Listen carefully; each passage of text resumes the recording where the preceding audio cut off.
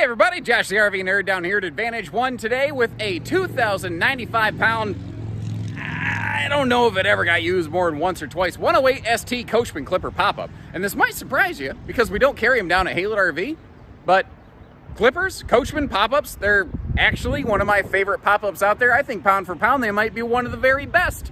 And I say that because they're not exactly the lightest weight. They're not exactly the least expensive. I think that they're one of the smartest. I was going to say smartest or smartly. I didn't decide which one, so instead I said, nah.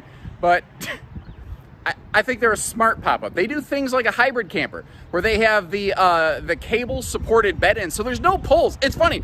Our consignment manager was trying to set this up. He goes, Josh, I can't find the poles. I'm like, there are none. That's why it's not sinking. They're laminated bed ends to help keep you a little bit more comfortable, you know, so if it's a little chilly outside, there's a little bit of a thermal barrier. We'll get into more of that as we go.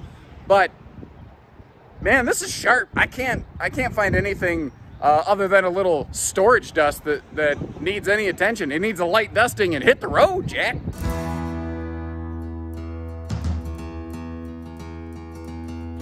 Inside here, it is clean, warm, and welcoming. Like I said, at worst, it needs a dusting just because it's been in storage and doesn't appear to have enjoyed a lot of use. That's the worst that I'm able to come up with this thing. You see all the original owner's manuals. Down below here, we have a propane furnace, 3-way refrigerator, 12-volt 110, and propane. Now, that is an absorption fridge. That's not a compressor active fridge like you see me talk about in a lot of our new videos at Haylett RV. So on 12-volt 110 and propane, in order, that means cold, colder, and coldest operation. Now, that is an access point to that front trunk right there. And this right here is just a big chunk of storage, which you could easily, like, it's sized intentionally to be like porta potty storage if you want to do something like that. I'm eyeballing it a little bit here. I believe we have 60 by 80 queen front and rear beds. If that's not correct, I'll try to put a little correction on the screen for you. They are heated mattresses, very similar to the Rockwood pop-ups that we carry. This one was already, the zip tie was still on it. I don't think it ever got used. Like I said, I think maybe one of the beds has been used. Now, I noticed there are bunk light fan combos, and it's very possible I'm just an idiot. Well, no, I mean, I am a little bit of an idiot, but in this instance, I didn't see where these plug in. So somebody smarter than me hid the plug somewhere. I can't imagine they were included with the pop-up without the ability to be plugged in, naturally. Sitting on the front bed, you can sleep on it. Rear bed, you can sleep on it. Sofa slides open, you can sleep on it. Dinette folds down, you can sleep on it. You can nap the crap out of this thing. You can do so much bedding in here. It's bedtacular. Storage below that entire thing. That's a slide open traditional gaucho style, by the way. Flipping over here, you might notice we're carpetless. We're easy cleaning. I think the only thing I would do to this RV is I would swap out those metallic legs right there for a set of folding legs to get a free floating table. Now you notice both back cushions are over there. I don't know, it's just kind of an idea that popped into my head. There is a backer that flips up right here to hold the back cushion in place, but I kind of like it a little bit in that sort of open loungy space. I think that it makes for an easier transition to go from kitchen to dining table if you're cooking for the family. One other thing I want to mention on pop-ups, like in travel trailers and fifth wheels, people go absolutely bonkers for windows. 360 degrees of this thing can open up and have airflow, visibility, or privacy. That's a really, I think, underappreciated quality on pop-ups, especially one like this. This doesn't have an air conditioner. It has, though, you might have noticed that big, large 12-volt fan up top here to keep some air cycling through. So you open those side things, you get some breeze rolling through. You can keep it fairly decent in here.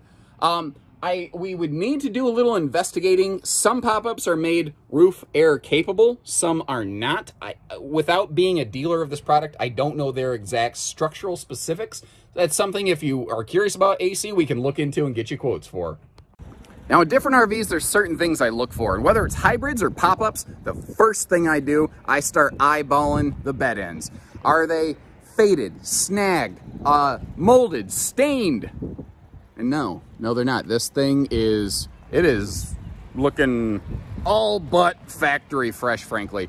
I don't know that the awning's ever been used. There's that storage access below the sofa right there with a propane cooker hooker down below, and the propane cooker ain't never been used. Look at this thing. That is still brand new and gleaming. It hasn't even been seasoned. Not that you necessarily season a grill the way you would something like a griddle, but you get the idea. Like everybody, when you first get a new camper, you end up with a collection of Amazon boxes, and they used one of them to store a couple things. Wheel chocks, that is a tongue, trailer tongue jack wheel, basically, so you can move it around by hand if you have it parked in a garage, which is cool because pop-ups are so small, you know. Now, you see that little bit adapter. There's a manual crank for our stabilizer jacks, which, by the way, it has 4 stabilizers. That's something where this is, again, superior to a lot of pop-ups. It has front and rear corner stabilizers, but if you want to go NASCAR pit crew, you can just hook that right up to a drill and be good to go. Now, this is something that originally Coleman had exclusivity on, the stepper door, because that actually folds up to become our travel door. And you notice how we have a full one-piece entry door, which is way easier to get in and out of if you're a little bit bigger, like adult-sized versus kid-sized. Because when you're walking out, a stepper door's handle would be down by your shins, and now it's not, you know? And now you don't have to store that door anywhere else. But when Coleman kind of stopped making pop-ups, they lost their exclusivity on that thing. We've got a front storage trunk here. We kind of saw it from the inside, but you can still get to it from the outside, even when that lid up top there is blocked off by the bed end that is, you know, obviously directly in front of us right here. Now, both front and rear beds are, again, blemish-free as far as it goes.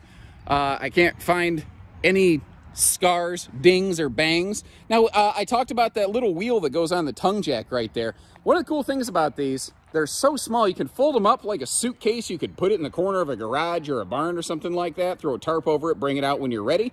You know, pop-ups tend to really, if you do that, you keep them out of the sun, they tend to last a long time just because they, you know, don't get a lot of weathering on them. The front corner, it's not a full pass-through trunk because up front we do have a water heater, which I think is a really important thing to point out on a little pop-up right like this, right next to the outside utility shower. So it doesn't have a shower inside. There's room for a porta potty in that one cabinet if you have a little late night emergency, maybe a little IBS attack or something like that. Or kids, man, I swear, no matter how hard you sleep, the harder you're sleeping, the more likely it is your son or daughter needs to use the potty at night. And they need to tell you that they need to do it. One of these days, I want to treat my daughter the way she treats me, and I want to wake her up at 4 in the morning just to tell her that I only have one sock on. What do you think? Pretty sharp, right? As far as pop-ups go, that's why I said I think that's one of my personal favorites. They're actually something I've been eyeballing down the line, potentially bringing in at Haylett RV. They've held a lot of respect for me over the years anyway. I mean, grill's never been used. Maybe one of the beds has been used once or twice. I guess the folks went out a time or two and just said, I don't know, maybe pop-upping ain't quite for us. So give us a call. Hitching, financing, parts, pieces, all that stuff, whatever you need, we'll get you covered. So take care, stay safe, have fun. Remember to hit that subscribe button, everyone.